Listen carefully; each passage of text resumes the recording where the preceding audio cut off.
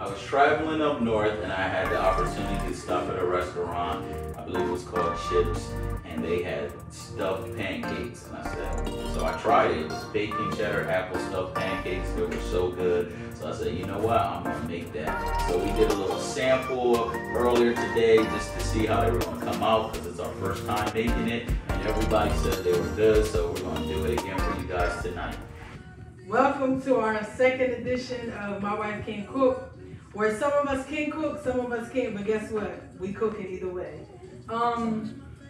So tonight is our My Wife Can Cook breakfast edition, yes, which is my husband's idea for tonight's show.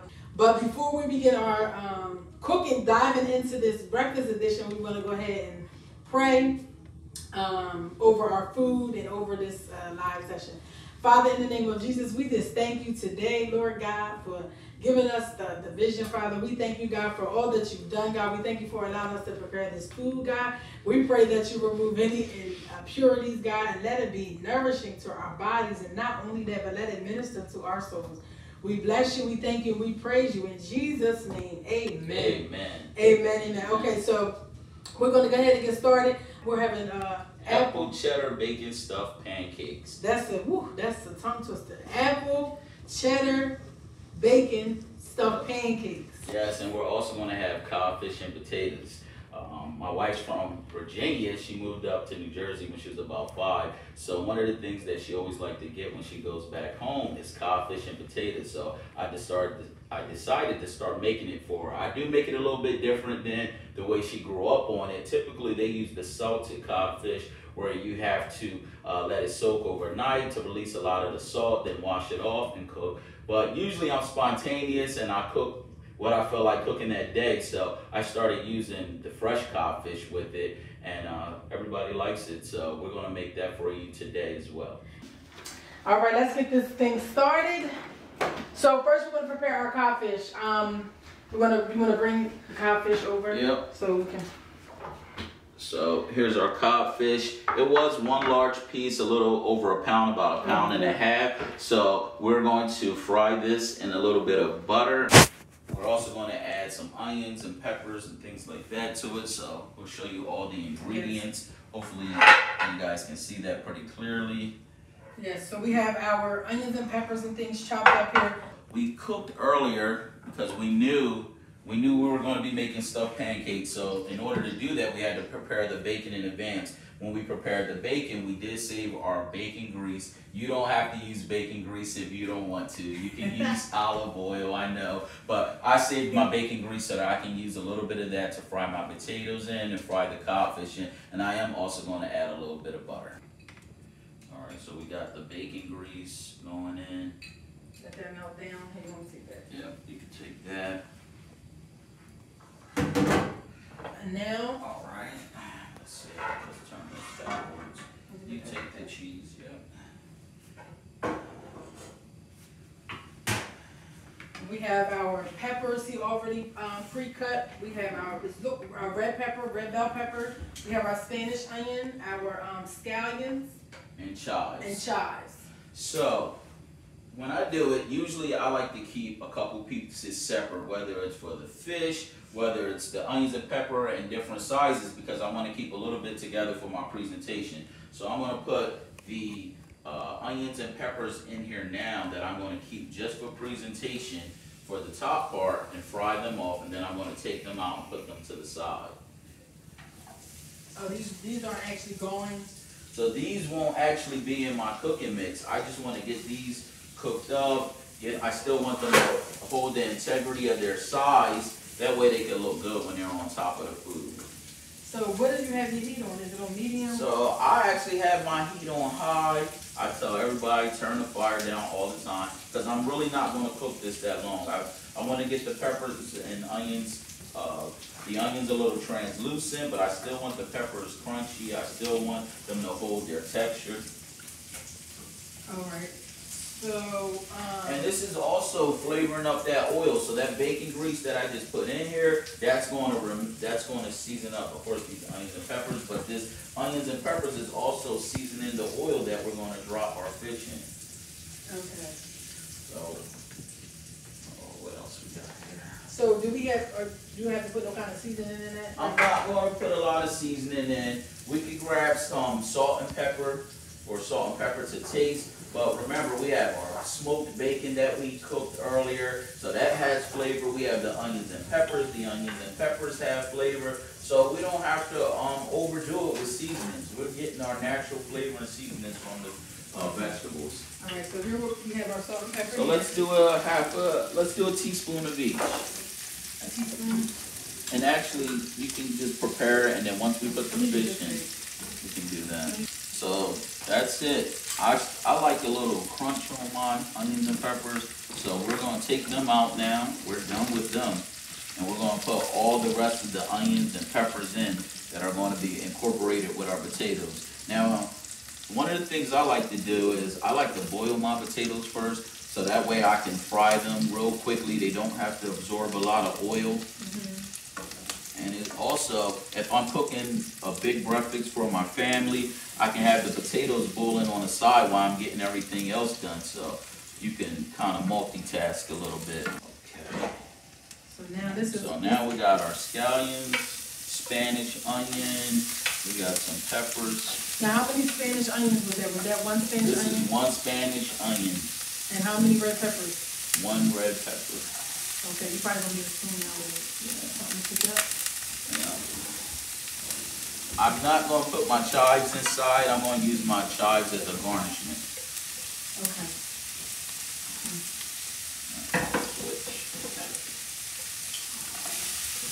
It's a big platter. Yeah. We can put our fish in And with now. that, now the cod fish we got fresh from ShopRite. It's cut fresh. So you need your salt and pepper now. Yeah, you can add salt and pepper. So the codfish wasn't frozen. It wasn't the salted codfish either.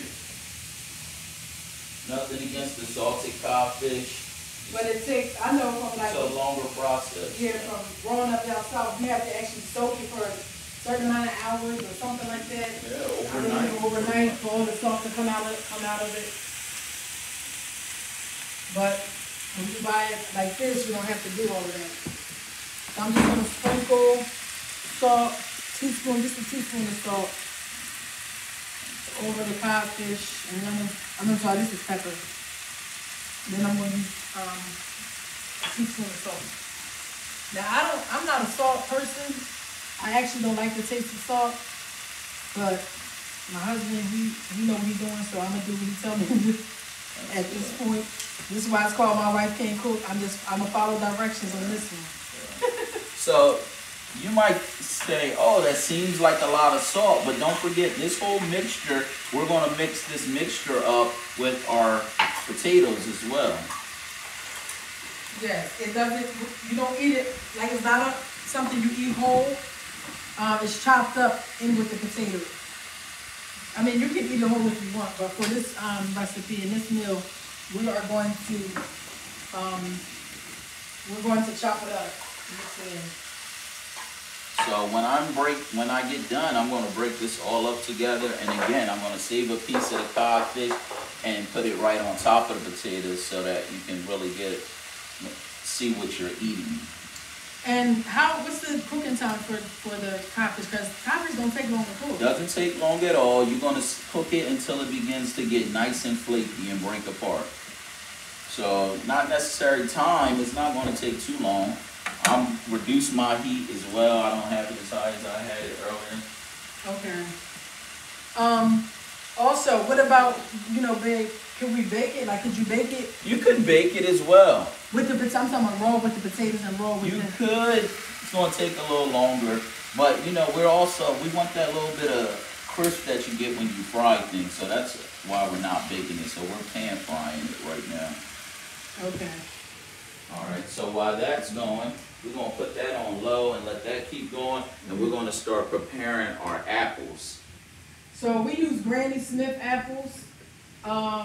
They are already, he cut the cores out of them, all of them, and just pretty much chopped them up. I don't know if you can see that, but they're pretty much already chopped up and sliced up pretty good.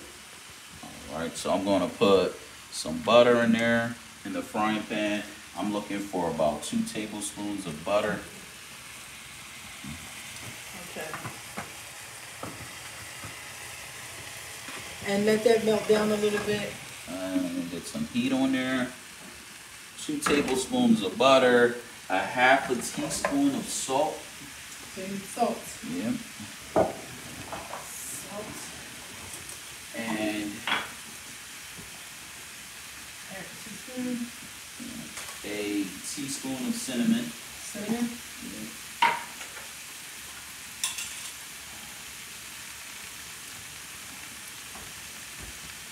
Okay.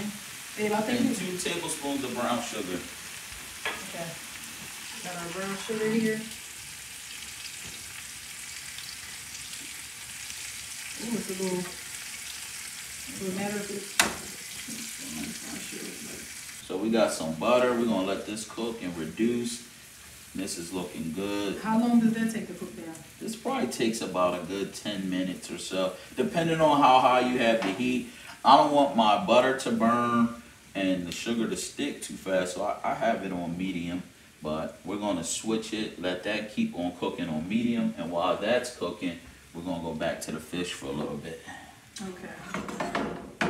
They look good. As you can see, it's starting to break up very easily as it cooks. Become real flaky. But you can see there's a little bit of juice coming from the fish in there. And of course, remember we put the bacon grease in there earlier. That's gonna be all real good flavor for the potatoes.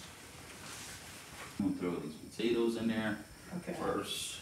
You need to season the potatoes? Yep, let's season these potatoes. What you want to put on them? So these are just all-purpose potatoes that we boiled, and he actually left the skin on these ones. Partially. So I took about 80% of the skin off. I like the skin on mine, but I know some people don't. So it's your choice. Again, we're staying away from putting a lot of salt in the food. We're going to use some Mrs. Dash. And if you see the potatoes, they're not all the way, like they're not mushy. All right, so you're going to pour the cod fish in the, ooh, that looks so good. That looks pretty. That looks pretty. So he just poured the cod fish in there, and we're just going to stir it to get it evenly distributed in the pan. Then you're going to check our apples. Apples are looking good. I'm going to give it a little bit more heat. So. And this is actually not part of the pancakes. This is just a side you can eat with the pancakes. But the pancakes taste pretty good, y'all. All right. Surprisingly good. So we're going to let it cook down. Yeah. So we can swap. So now you're going to move that to the back. Put that there. Yep. There's the apples. You have just the rest of the apples are in here. The apples are cooking down pretty good. Wow, they really softening pretty fast. So for the apples, again, I want them to be able to hold the integrity of their shape because we're going to put them inside the pancakes.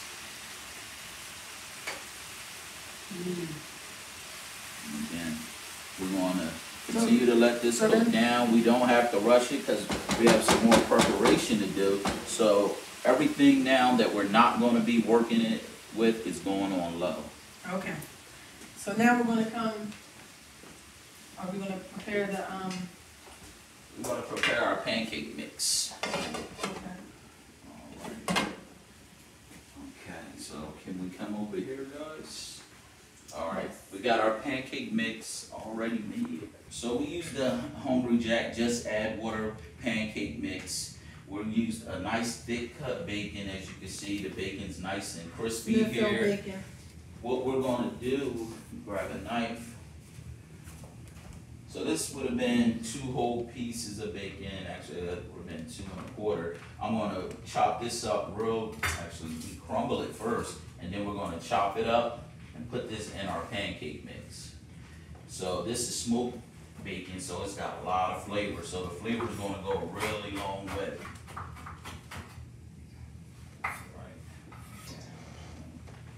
Mix it in. Yep. Mix the bacon in. And you can also, some people, this is actually pork bacon.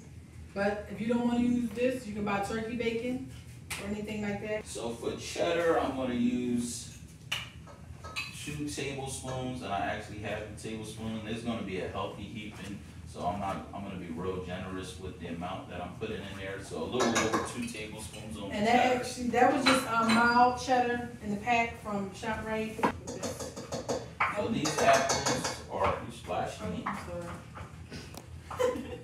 So these apples are getting cut up real, almost to applesauce, and they're going to go right in the mixture.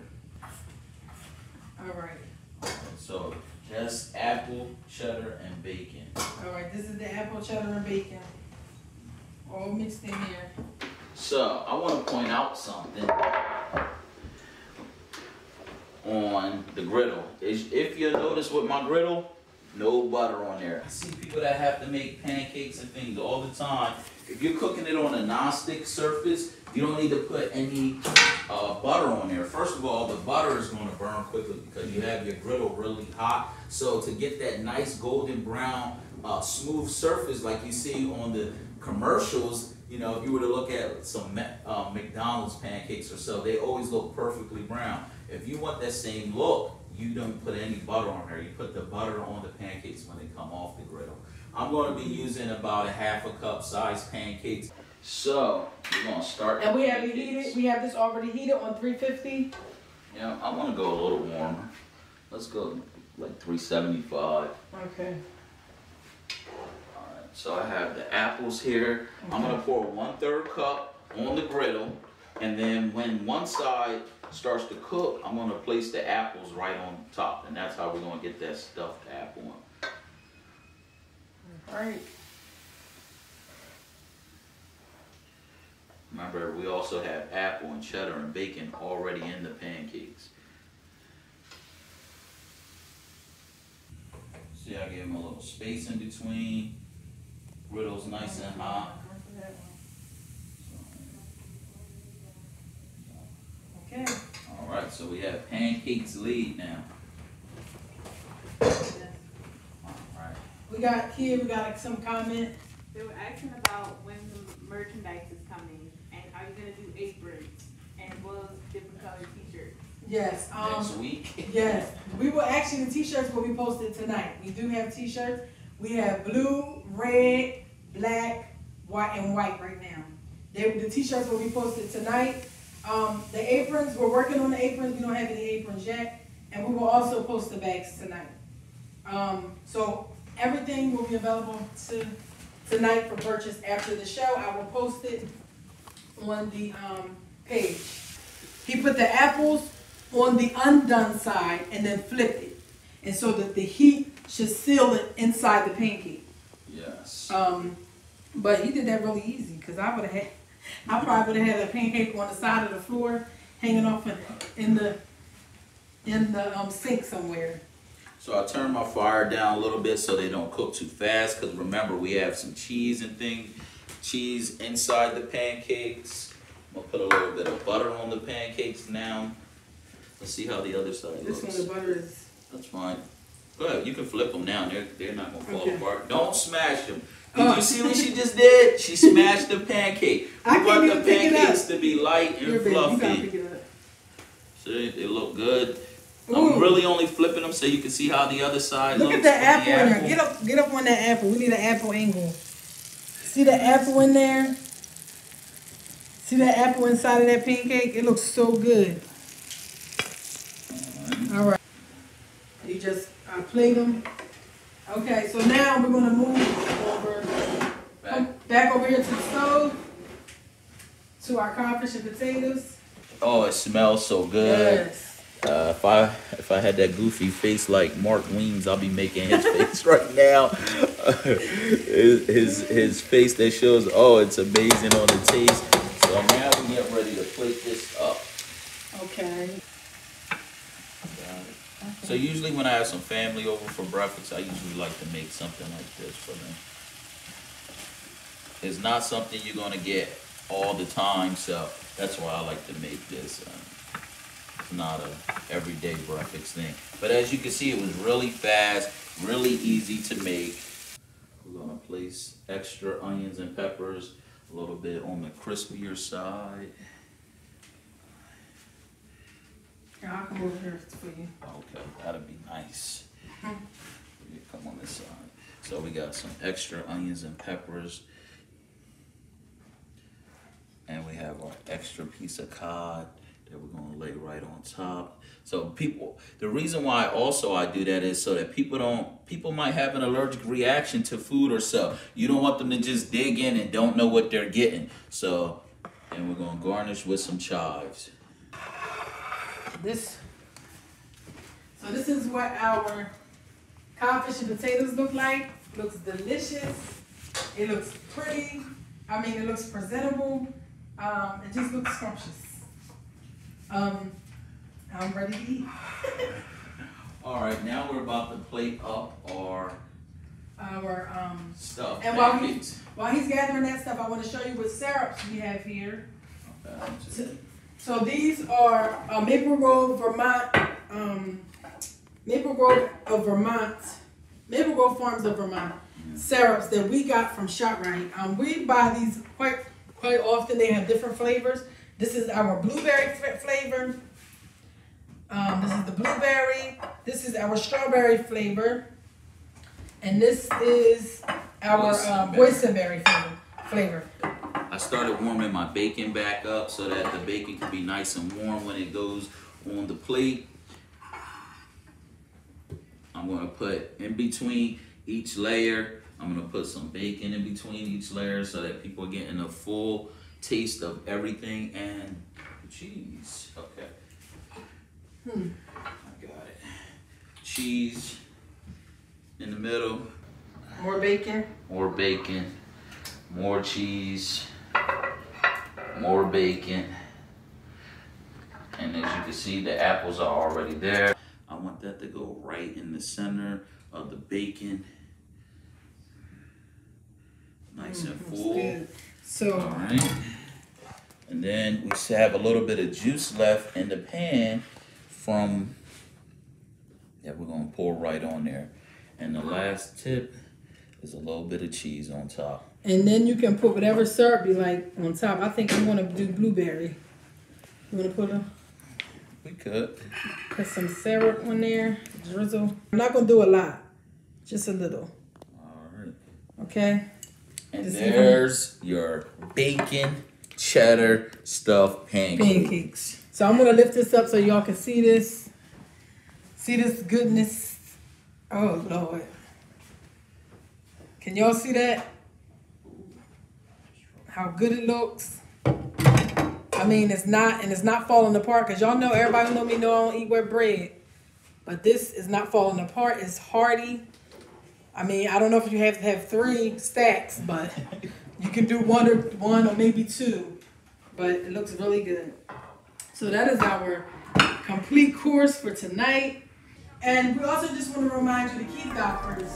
Continue to pray with everything that's going on. Keep God first. And don't ever think you can't do anything, because with God, anything is possible. All things.